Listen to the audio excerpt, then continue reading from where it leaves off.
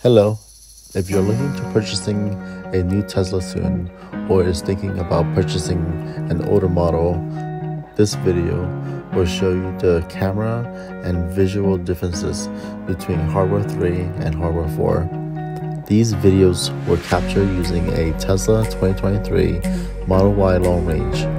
The Hardware 3 was delivered in December 2022 and the Hardware 4 was delivered in June 2023. So far, there are zero differences in autopilot or Tesla vision between these two cars. Remember to pause the video to help capture more detail. I tried to get the same condition, but as you may know, it is impossible. If you enjoyed this video, please help me grow by liking, commenting, and subscribing. I plan to make more helpful videos in the future relating to all things technology. Have a great day.